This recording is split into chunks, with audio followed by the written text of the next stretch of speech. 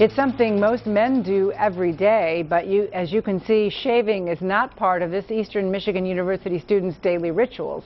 That may be changing. MyTV20's Dave Laval tells us why you have a say in whether this student shaves it or saves it. I'm just really lazy, and I don't like to shave. Which explains why Ryan Huntington has a beard, but not your average growth around the face. Huntington's beard is 14 inches long. I shampoo and condition every day. Huntington, known to friends as Red, has not shaved in nearly 2 years. The last time the Eastern Michigan University student did so happened when he met the school's president. I trimmed it down and it looked really nice and neat, and I was like, man, now I'm not distinguishable at all.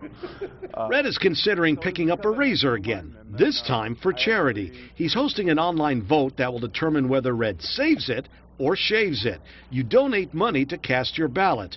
All of the donations will go to the American Heart Association. Well, my father's had a couple of heart attacks, and my grandpa has some issues. Now, I have to shave every day because of work, but Red has not touched a razor in 20 months. Red tells us his wife is hoping the beard stays. It's like having a little teddy bear for her to cuddle with every night.